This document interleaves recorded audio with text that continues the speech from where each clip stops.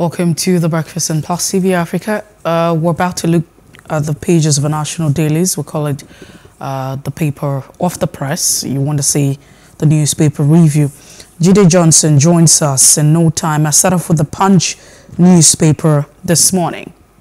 On the Punch, placeholder running mate P.D.P sues INEC, APC 6 Obi, and Tinubu's disqualification. We also find underneath it, one Shatima Baba Ahmed Bartels, vice presidential candidate, joins Doing Masari Labour in suit. Will respond to PDP, says Labour's lawyer. We're aware of the suit, Tinubu's legal team is quoted to say. Atiku orders campaign for Adeleke, INEC distributes materials. We're not aware of 1.2 trillion naira proposal, says ASU. And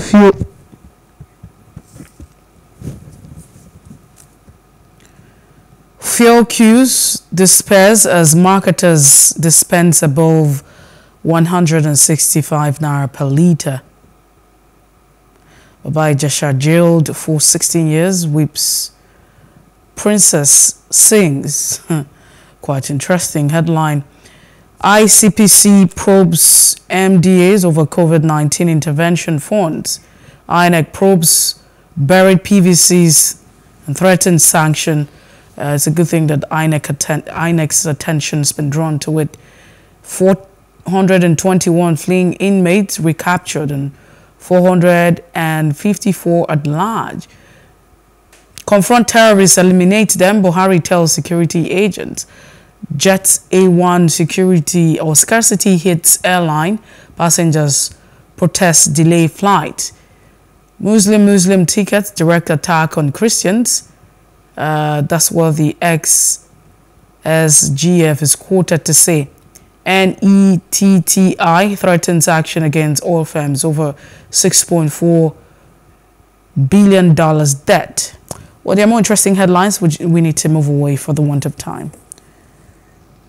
Well, let's go straight to the Nation this morning. The Nation newspaper has a big headline. Wipe out terrorists. Buhari gives military a fresh order to military. Wipe out terrorists. Buhari gives a fresh order to military. He wasn't, just speaking at a meeting with the military hierarchy on terrorism and saying to them, hey, guys, go wipe them out. No. He attended a ceremony, a graduation of 247 students of the senior course 44 of the Armed Forces Command and Staff College, Jaji, Kaduna State. While he gave his speech, he talks about the difficulty the country had been facing with terrorism, saying that the last 12 years are the most challenging. Nigeria is set to sustain sub-regional security collaboration, and in that he said the military must wipe out the terrorists from the face of the earth. But it was a speech that he was prepared and delivered at that ceremony. Maybe nothing new. More from the Nation newspaper. Why public debt will rise by DMO, while public debt will rise by DMO. Of course, GDP they're saying will grow by 27%. But this is the same DMO that disagreed with the CBN on the nation's debt situation. I'm sure that story is worth a read. IPOB to UK High Commissioner, don't come to Southeast. IPOB to UK High Commissioner, don't come to Southeast. There's page 3. Are they trying to, to bring up more of the situations that we are seeing reduced a little bit? Well, you can read more on that story on page 3 of the Nation newspaper. Sexual assault, Baba Ijesha gets 5-year jail term. Sexual assault, Baba Ijesha gets 5-year jail term. Like we said, the 16 years, different years for different counts, and all will run concurrently. And since the highest sentence on those counts, each of those counts is 5 years, it means that he will spend 5 years in prison. Akeredolu signs amendment to Amotekun law. This is the first amendment he's signing since the enactment of that law. More from the Nation. Ngige misinforming Buhari about strike, says ASU president. It's a back and forth between the presidency and, of course, the Minister of Labor and Employment and ASU. And it seems like there is no end in sight. The minister, before saying the president doesn't have any collective bargaining agreement to sign on his table, accusing the union of also imposing their own, salaries and wages on the Nimi Briggs committee. Well, they're saying the Minister of Labor and Employment is misinforming the president about the strike. Tinubu plans to intervene in government ASU standoff. Well, when he went to Oshogbo, he had a short meeting with the NANS president and officials of NANS. This is the National Association of Nigerian Students, and told them that the president, having given a lamentation, these are Tinubu's words now, regarding the strike, has now opened the floor, as it were, for other people to engage with ASU. In the president's statement now, the enough is enough statement. So Tinubu said he'll be using back channels to intervene in this ASU situation. Well, you can make of that what you wish. Those are the headlines coming on the front page of the Nation newspaper. We turn attention to the Daily Trust quickly. Federal government, British High Commission, MUM, as IPOP warns envoy to stay off Southeast. Group says High Commissioner Igbo hater. Warning shows debt of insecurity, attempt to embarrass the federal government. You find INEC staff injured as gunmen attack registration center in Enugu. 48 terrorists killed, 3,858 surrendered in 2 weeks in Northeast. This is according to the Defense Headquarters. And 23 million young Nigerians unfit for job market. Controversy rages over Nigeria's increasing debt appetite for Eurobonds. Some of the headlines you find here this morning. We need to move away from the Daily Trust. All right, we'll quickly take the headlines, a few of them, on the front page of The Guardian. Muslim ticket, APC puts on hold Shetima's unveiling. Opposition mounts violence, vote buying, threaten fair, credible 2023 polls. Big story on pages 4 and 5 of The Guardian. Court of Appeal sacks Bayelsa Assembly member over defection. Over regulation, new taxes impacting business growth. Survival. There are quite a number of stories on the front page of The Guardian, but we'll leave it at that now and bring in Jide Johnson, our guest analyst this morning. He's from the Nigerian Institute of Journalism, Senior Director. Mr. Johnson, thank you for your time. Let's start off with the big one coming on the front page of the Guardian newspaper. It seems the APC is foot-dragging on the announcement on unveiling of Shetima as a running mate to Bola Tinubu, the presidential candidate. Do you think this means that they're reconsidering the Muslim ticket idea? Well, the deadline is today. If anything is not done today, then they are stuck with it. However, there is no constitutional provision that says that they must present the candidate publicly. What is required is for them to nominate their running mate and submit the name to INEC. In this case, to substitute the name with the name of the placeholder they use in the first instance. So it might just be a tactic to reduce the backlash and the opposition to that particular decision, and that's why the nomination, the presentation is suspended for now until the time that is favorable. So that's my take, because there's no constitutional provision or there's no legal requirement for them to fulfill with respect to public presentation or no public presentation of their running mate. So it's the decision they've taken, and except they change it by informing INEC by submitting another name, they are stuck with Shetima for now. But let's look at the punch down. It talks about the People's Democratic Party. They have instituted a lawsuit compelling the Independent National Electoral Commission to prevent the All Progressive Congress presidential candidate Bola Tinubu and the Labour Party standard bearer Peter Obi from replacing their running mates with Senator Kashima Shettima and Dati Baba Ahmed. What do you make of this? You know, once upon a time, INEC said it's left for the court to decide. It's left for the court to decide and INEC to decide moving forward. They have the right to litigate if they feel that the law has been broken. However, the courts will decide that. But I think that they should be less concerned with that. What they should concern themselves is how to bring about unity within their party code and how to campaign for the election. We don't want the elections to be decided, 2020 elections to be decided by the courts. We want the people themselves to decide. So I think this matter, the court should deal with it expeditiously and allow Nigerians to determine who becomes their president. And we don't want to have a situation whereby we will not know the winner on the election day or after the election day until the courts pass the ruling. That's when we know. We don't want that for 2020 election. And I think that's why there have been adequate provisions for all of these things to be dealt with the Electoral Act 2022, so that every issue relating to litigation will have been solved before we have the election in 2023 February. So they have a right to go to court, but the court will look at the merit of the case. But they should be much more concerned about our running their own internal issue before focusing on external problems of other parties. That's just my candid advice to them.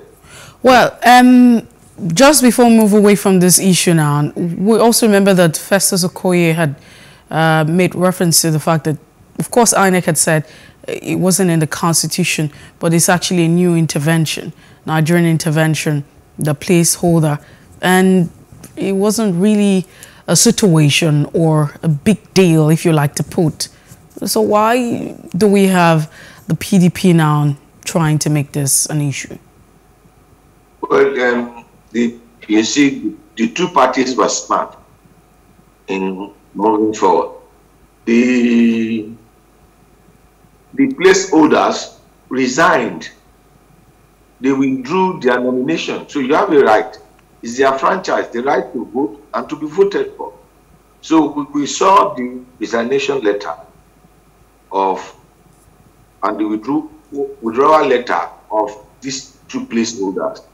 To the extent that the Labour placeholder even granted a press conference, made a press statement to that effect, while that of the APC released a press statement. So it's just the PDP is just playing to the gallows. They are just wasting their time because these parties and their nominees have exploited a loophole in the Constitution, in the Electoral Act. So they are still operating within the ambit of the law. That's my take on that. All right. All right. All this litigation and the rest of it, I think the court should quickly dispense with it so that we can know and who is contesting the election. Okay, Jide Johnson, quickly, the Daily Trust is, gone the way of situation in the Southeast as its lead story, looking at what the Independent People of Biafra group has given as a directive to the British High Commissioner, saying that she's not welcome in the southeastern part of Nigeria. She shouldn't come there. The headline on the front page of the Daily Independent, or Daily Trust rather, FG, British High Commission mum, as IPOB warns envoy to stay off Southeast. Group says High Commissioner Igbo hater. Warning shows depth of insecurity, attempt to embarrass FG, Dons. And INEC staff injured. Well, this is another one that's come in attack registration center. What are your thoughts on this? Those who are monitoring the statements of the group. Yes. It's just for them to draw attention. It's just for them to draw attention to the agitation. Don't forget the prominence this will give to the agitation with respect to the British High Commissioner placement and role in the diplomatic circle. So I think that they are playing the diplomatic game that there is a serious issue facing us, and the diplomatic and global community is not paying attention to us. We are not getting the required traction from international agencies like United Nations, from from powerful countries that could exert pressure on federal government to do one or two things, which British government is one of. So, to a large extent, I just think that they are trying to draw attention, to let the international community to be aware of the prevailing situation and circumstance in the southeast. That's my take. Isn't it an irony? If the British Commissioner decides to go to the southeast. Yes. Is it an irony to you that the IPOB as a group have had a strategy when looking for causes and looking for enemies, for people to point at, to blame, and to be able to rally its base? It's usually the British establishment, the British government. Over the years, they say they are the ones who've been, partnering or supporting the northern part of the country. They put Nigeria together, and all. So they blame them a lot for this. Even when the woman herself personally has not said anything against Igbos, whoever is the British High Commissioner will be blamed as labeled Igbo hater, if you want to call it that. But do you think it's an irony that the leader of the group himself is a British passport holder and a beneficiary of the services of that country? Even they've called on the British government to say, your citizen has been extraordinarily rendered, into Nigeria. Say something about this. Is this an irony to you? That's where the suspicion lies. That's where the suspicion lies.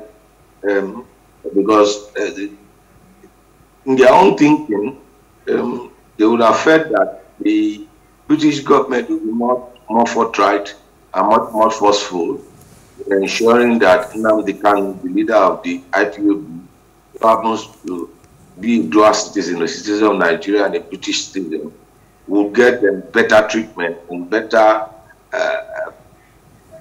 recognition from the British government in terms of liaising with federal government in ensuring that Nnamdi Kanu is given a better treatment, is given the issue into his arrest, and the litigation will be addressed as quickly as possible. So that's where the suspicion lies. And to the suspicion with the British government, as far as Nigerians are concerned, is not limited to the people from the southeast. There are others from other part of the country, from the north, people from the south, that are suspicious. So the role that the British play up together with the nation called Nigeria, and the role they play in creating a lopsided arrangement for the country. So that suspicion is eternal. It's not limited to the IPOB people. It's a suspicion that an average Nigerian has with respect to how fortunate we have been in terms of having good government over the years, feel the potential of Nigeria as a giant of Africa. Well, let's quickly look at the Guardian newspaper. Seemed like an editorial here. Violence and vote buying threaten fair, credible 2023 polls. Feels like it's a reputation, something that we're very conversant with, nothing new. It's nothing new, because look, the politicians will not want massive turnout of voters. It's when you have low voters turnout that you have the opportunity of manipulating the process. Now, when you have massive turnout of voters, one, you don't have the resources to buy all the voters. It's only when few people turn out that you have the resources to buy. So how do you stop massive turnout of voters? As the election is approaching, you begin to perpetuate violence. That itself is a scare tactics to stop people from coming out to vote. You ask yourself this question: if you actually want to win election and control the government and rule over the people and govern the people, why do you have to use violence to ensure that you win the election if you are working in the interest of the people? So violence is a scare tactics that the political class use to ensure that there's no massive turnout, and then it can facilitate their vote buying. So only the few people that come out. A same person, look, Kofi, Mercy, you and I, if there is a gunshot in our neighborhood 2 days before the election, if there is violence in our neighborhood 3 days before the election, and nothing was done to that effect, do you think you or I or people in my category or people in your category, with the exception of some of us that are fully resolved, will go out to vote on the day of the election? It is only those that are pressured, that have needs, that have been impoverished, will come out because they have something or one or two things to gain. That's why. And it's a tactic. And then I ask you, have they prosecuted all those they arrested for violence in 2019 election? Have they prosecuted all those they arrested for 2015 election? Have they, look, we have a classic case. Let me end with this. We have a classic case in which the returning officer said gun was placed on his head to declare the result of a senatorial election. Until date, the winner of that gun-owned election is still a senator of the Federal Republic.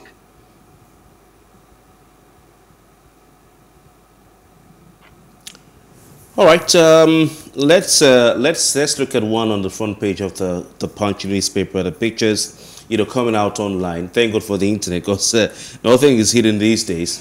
Of buried PVCs in the politicians' property. Hundreds of them, if you want to call it that, looking dirty and all that. And INEC now having to come out to spitfire to say they're going to investigate it, and they are threatening sanctions on whoever is involved in this whole dirty or buried PVC saga. I mean, this is quite embarrassing. What's your analysis of this? Look, you can follow the trail. Why are coming out to say from which local government, from which, for example, which state, the state, I will trace the state to the local government, from which local government to which unit? What's the timeline? Who was the INEC resident electoral officer for the local government? Who is the INEC resident commissioner, state electoral commissioner, resident electoral commissioner for the state? Now, who are those that were involved in the registration of those people? And then, who are those that were in custody of those PVC that should be released to individual that was released? It's just the timeline. Coming out to say, you don't just do the paper trail. If you do the paper trail, you get this thing. It won't take you 1 week to do it. They can hire me to come and do it for them. In fact, they can give me all the document and bring it to my house. I will do it for them for free. And I will tell them those that are culpable. And you don't need to set up a special committee, waste money, waste anything. All you need to do is to do the paper trail and the timeline and get to the bottom of it. But this is the beginning and the end of what you hear of it. But Jide Johnson, this is not the first time we're hearing about attacks on, the offices of INEC in different parts of the country. I mean, between 2019 and 2021, it's been reported that 41 offices of INEC has been attacked in 14 states. And topping the list or the log for these attacks, you have, Imo State. So it's been going on. I mean, why haven't we been able to find the way? Because this looks like an attack on our democracy. Well, in fact, any attempt to truncate the democratic process is insurrection. And it should be treated as such. Like the cards you talk about, is the same thing with the security. Are these people ghosts? Don't they have identity? What is the intelligence community doing? What are security agencies doing to respect to this? Can these people be traced? How is it possible for people to foment trouble and perpetrate crime continuously without being tracked, without being arrested? It's something which is, you relate that to the story which the president during the graduation of student in Jaji from the staff college in Jaji, where he said he directed the military to ensure that they, how did he even put it? To wipe. I'm trying to look at. Yeah, he said they should wipe terrorists out of the face of the earth. How many times has the president given that directive? Wipe them off. It's a situation whereby the terrorists will be arrested, and then or they will be captured during gun exchange, and the terrorists will have a change of mind at the point of capture. Where is that done? To say that, okay, they have repented, I return them back to society. If a society rewards criminality, that's what you get. We have a situation whereby it is more lawful to be unlawful and unlawful to be lawful. That's the situation we have in our country. I'll take that again. It is more lawful to be unlawful than to be lawful to be unlawful.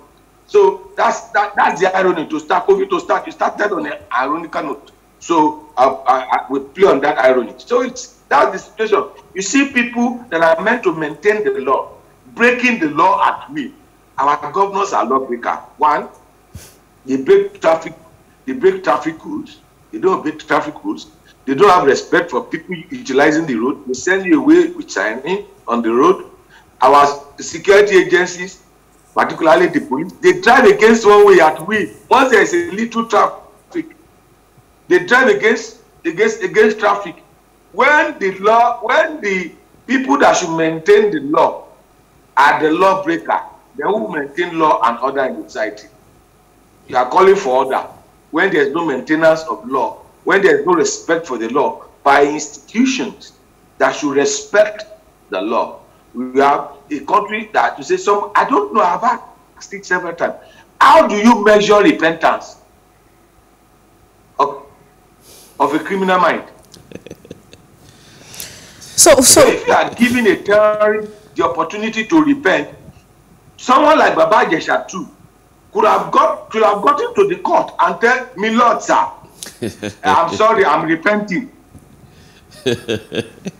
So I can't help but laugh. Lord will have granted Baba Jesha reprieve and say, okay, let him go for rehabilitation. Once he's rehabilitated, he does not need a jail term. So he's a repentant sexual offender.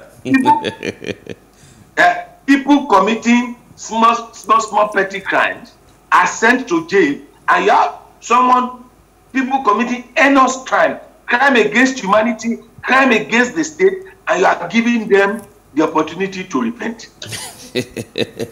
Well, Jide Johnson, it's still to stay with security.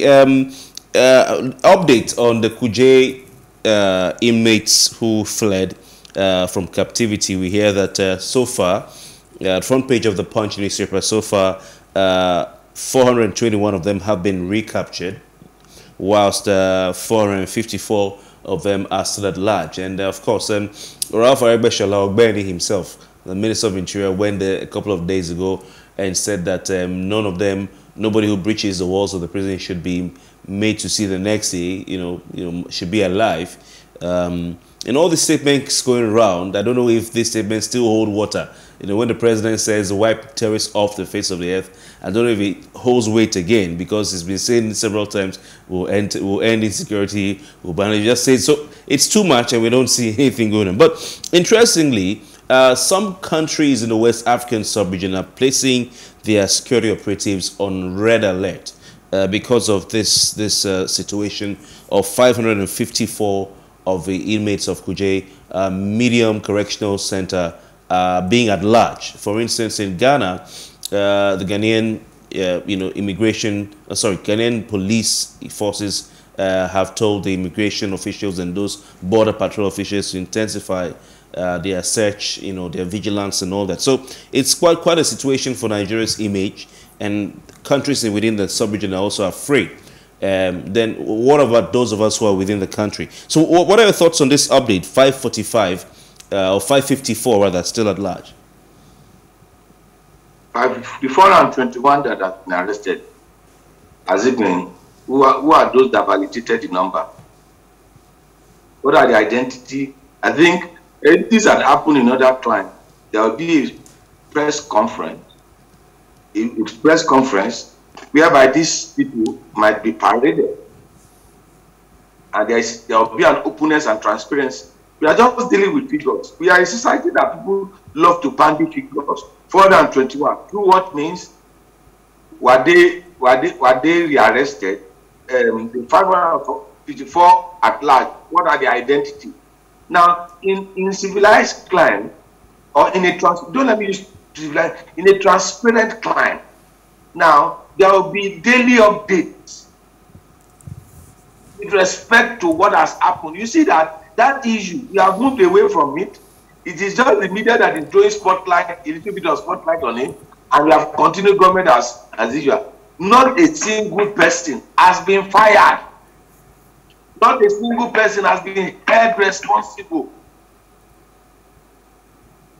And you begin to wonder, are we running a nation or what are we running? Now, let's put it in perspective. If it's your private organization, or if it is your family, let's say Nigeria is a family, and something of this nature happens in the family, what do you think will happen to every member of the family with respect to those that they have called the heads, the various heads and sub-heads of the family?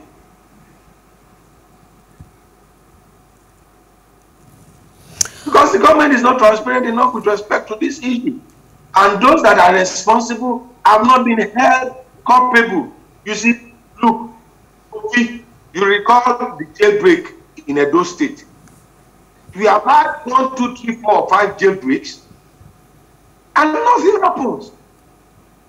But the Minister of Interior was he was at Kirikiri Medium and Maximum Correctional Facility 2 days ago, where he said that he proudly, proclaimed. He actually said that the prisons and had successfully, curtailed jailbreaks from within. That there had been several attempts to break the jail from within, and they had successfully made sure that no single jailbreak from within had, been carried out. That the only thing that has happened was that the attempt from people from outside the prisons to break their friends inside was a problem, but that there was nothing that happened from within. Maybe some opportunity for us to commend the Minister of Interior for a job well done. I agree with him to that. I agree with him on that. I agree with him on that.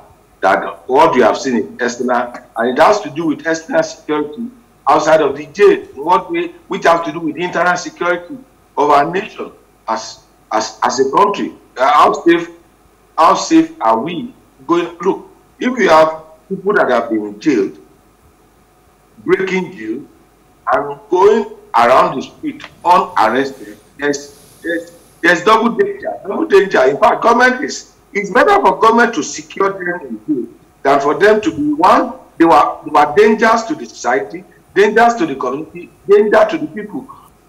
Now you put them in prison, they have become more ardent. If they succeed in breaking out from the jail, and now we have serious problem on our hands, and neighboring countries are tightening the noose in order to prevent these people from entering into their country. See, all those that have been arrested, whose arrest have been people, what was the factor in the diet? They were caught with drugs. They were caught with drugs. It was just routine checks by men and women of the Nigerian Law Enforcement Agency that one that was arrested in Abuja, others that were one or two that were arrested that was reported in the media they were caught with drugs. They were caught with cannabis. They were caught with different types of drugs. Jide, let's also look at the Guardian newspaper, and this is very interesting because it comes from the WHO, and we understand, how it is with the WHO, the IMF, and the World Bank. Well, Africa records 63% jump in diseases spread from animals to humans. That's what the World Health Organization is quoted to say. What are your thoughts at the moment? Do you think that we're having all of this because of the consumption, or what's really going on? You know, when it comes to Africa, it's easier for WHO, IMF, and the rest of them to name, shame, or identify diseases, issues related with poverty. And with Africa, it's easy. WHO has not been able to come up with the source and origin of COVID-19. Till date, they've not been able to come up with it. But it's easier to say, okay, see the outbreak of monkeypox that broke in Western world some few weeks back. If it had happened in Africa, I'm sure they would have shut our border and prevented us from traveling abroad. I have no issues with their report with respect to excuse me, with respect to providing us with figures of this outbreak. This has been spreading out because one, we ourselves, we have not helped ourselves. Our leaders, when they are sick, they go abroad to seek medical help. So our medical facilities cannot. It's not that these issues are not in Western world, but they have a developed and fully developed healthcare system that addresses whatever disease in society by throw at it. But we don't have any.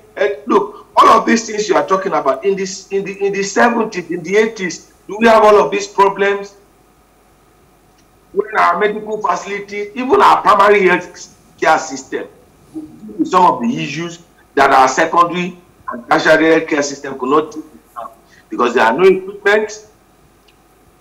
Doctors are training themselves. The society is not investing money in training doctors and medical professionals. So it's for me, which I look at it, is a failure of leadership on our part to provide what is required to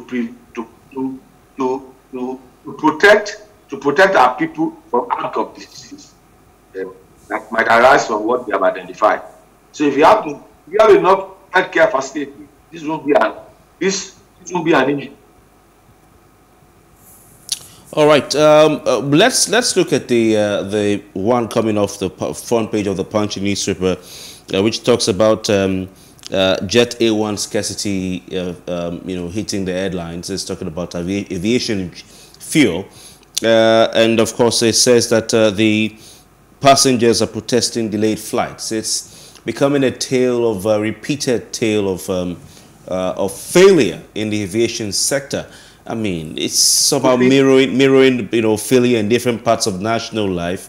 It seems to be no end in sight. Jide Johnson, do you see an end in sight? I mean, or are we is it a lost cause till 2023? Kofi, I went to last week. I heard, and as I was embarking I saw a big generator being used to power the aircraft while the aircraft was still on the tarmac. And the journalist in me made me to ask the guy question, what is this big thing doing? Oh, he said it's a generator. He said they are using generator to power. Oh, I quickly put one plus one together. I said, okay, you are powering it with diesel generator, so that people can embark on the aircraft in order for you to save fuel. And the guy smiled. All you need to do is while I was coming back from Owerri, the same thing happened. But the generator does not have enough power. The ACs in the aircraft, big aircraft, was off until we were about taking off. That's when they put it on. That tells you how horrible and how terrible this is. And you begin to ask yourself the question. You have someone calling himself or herself Minister of Petroleum. You have a Minister of State. You have NNPC. You have National Assembly. You have various agencies ministries and departments of government, people that have been given responsibility, and not a single fella deem it fit to regularly inform us of what is wrong. Look, for the first time, I poured fuel. When I returned from Owerri on Friday, I had to go for a meeting in DR in Ikeja. I drove my car thinking I'll get fuel. I poured 4 liters. I was praying as I was coming back home from Ikeja that the fuel inside my car should not be exhausted. It was a traumatic experience. Nigerians are going through trauma. Look, if they do mental health check for Nigerians, I can assure you, a lot of us are suffering from mental health as a result of the trauma government has put us through over the years. All right. So I mean, I ask you again, Jide Johnson, is there any end in sight to this this situation of sort of like a collapse of the aviation sector in the country, or near collapse? The president said he's tired. The president said he cannot wait for him to hand over. He said he's tired to hand over to his successor. And we still have some time in his tenure. Someone made a joke sometime and said, was it you, Mercy, that you know, the person hopes to fear or not finish in any airplane while in mid-air. We certainly pray it doesn't happen. You know, our propensity, our tendency rather to cut corners in this part of the world. We certainly pray that does not happen. Because when your fuel finishes on the road, you can just simply park your car and pick up a jerry can. But in the air, where would you park the car? You can't park the car in the air. That's true. So I mean, it's a lot. It's a lot in the news this morning, and that's because if you look at the papers, it's almost everything that should make us agitated. For instance, 23 million young Nigerians unfit for the job market. That's what the ITF is quoted to say. That's on the Daily Trust newspaper. And you want to begin to ask the question, why is this? Why do we have, at a time where we should be competing with the, global market or our contemporaries outside, you have a population of over 211 million and 23 of them not fit for the job market. I mean, this is locally. Well, how would you compete globally when majority of the time your students are at home through one strike or the other? You know how many years you have lost in training? You see, it's people that are adequately trained and equipped that will compete. What competition do you want to do? It's like a football team. One team is training, they've started their preseason 8 months, and your own team has been on strike for 5 months, and you're asking them to come and play a football match. They should resume playing a football match. You want to compare the fitness of those that have been training for 8 months that do not have any interruption in their training with those that have a checkered training system. It's not possible. They will collapse. So our graduates are not fit and proper. Well, but is it just a marketplace? All right. I'm listening. Okay, so I was going to ask if it's just about the fact that, the students or the people are always at home as to strike, or it's about something about our curriculum, because people are moving away from the conventional. And if you look at the world, it's driven by different things, technology and what have you. But if you look at the curriculum, our educational curriculum, if you look at, the structure of our educational system, it's very conventional. People, others are moving away from this pattern of education, and we're still bent on this. So is it the fact that we're at home, or is the problem of, the structure of our educational system, including our curriculum? It's part of what else we're striking on. It's about providing the facilities. There's nothing wrong with our curriculum. We just need 1 or 2 tweaks in our curriculum. I can assure you that. I was discussing with a friend who is a bit more knowledgeable than I in this respect, who told me that it will take 60,000 pounds for you to train a medical doctor in Britain, and it takes you 3,000 to 4,000 pounds to train that medical doctor in Nigeria. and that medical doctor just need to pass one exam in Britain. So it is cheaper to train a medical doctor in Nigeria than to train a medical doctor in Great Britain. And you could see from record that our doctors that are trained in Nigeria, that practice in Nigeria, traveled outside of Nigeria, and they are doing well. Same with other people in other clients. I knew how many references I've signed for my students that have gone to schools abroad. They are accountable. Are you with me? It's just that the resources are not there. We have the human resource, the curriculum is there, but the technology, the facilitating technologies are not there. There are no internet facilities in our classrooms. There are no internet facilities in our lecture rooms. We don't have smart boards. So these are some of the things that ASU is fighting for beyond emoluments.